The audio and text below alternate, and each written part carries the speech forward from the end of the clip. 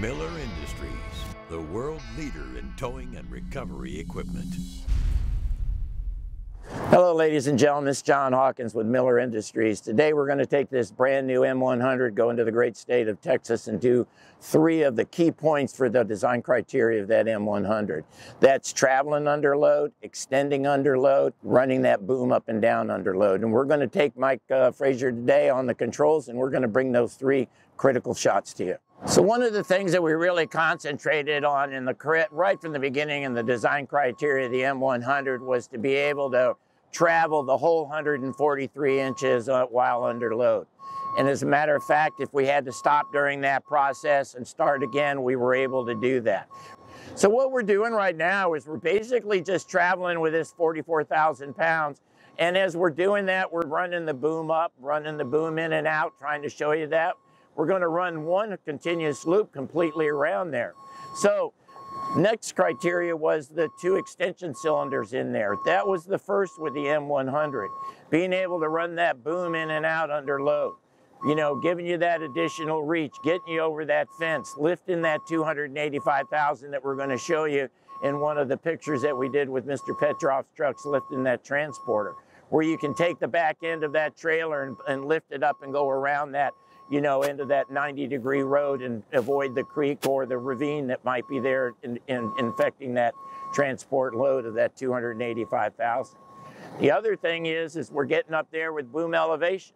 You know, we're going to show you another picture of lifting some 80,000-pound transformer over a fence down in Florida Power and Light.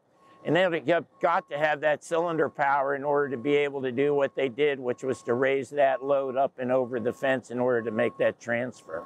So those 3 critical things: boom extension with the 2 cylinders inside the boom, boom elevation with the 2 large elevation cylinders being able to push the weight that the unit's designed for. But the key thing is the traveling. And you're seeing it traveling again right now. Going from 143 inches from the back of this unit to the front. We don't have to do the loads all the way at the back. We don't have to represent that stability of being right between the 2 goalposts, so to speak, of this M100 in order to make this unit be able to go around the corners. We're lifting this 44,000 pounds, 22 tons. We're doing it at a radius of 30 feet, and as we're moving it, so plenty of room with that tractor trailer getting around the side. Now, and a couple other things. I'm going to give you some quick shots of those Hillman rollers. We're going to talk about those rollers or show you how those rollers actually work and then the key design in the M100.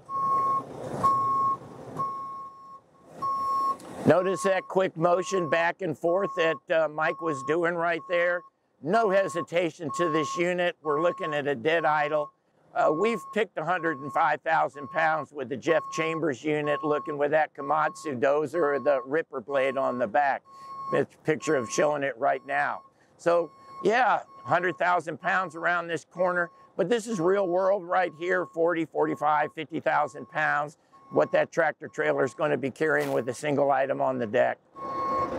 And as you see, no issues with that traveling of the 143 inches with this load on here. Stability on the outriggers, that was another key thing. Taking those outrigger posts and extending them, making it 300 inches of overall reach, best in class in its industry. You know, one other thing on the M100 is the storage facility that we've put into this unit.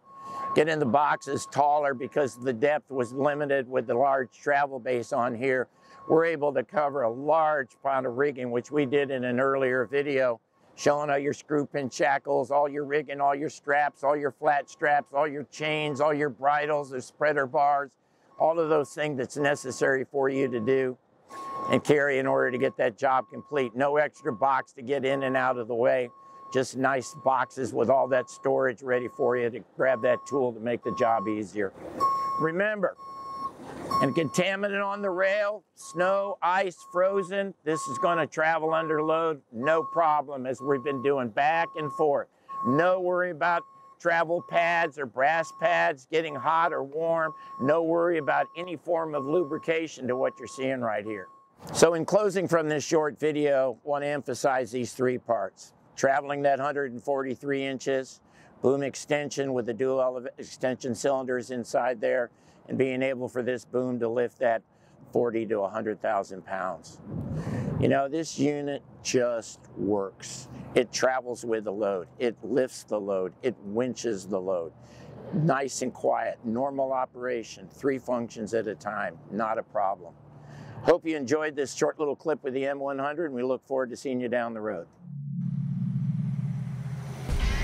Miller Industries, the world leader in towing and recovery equipment.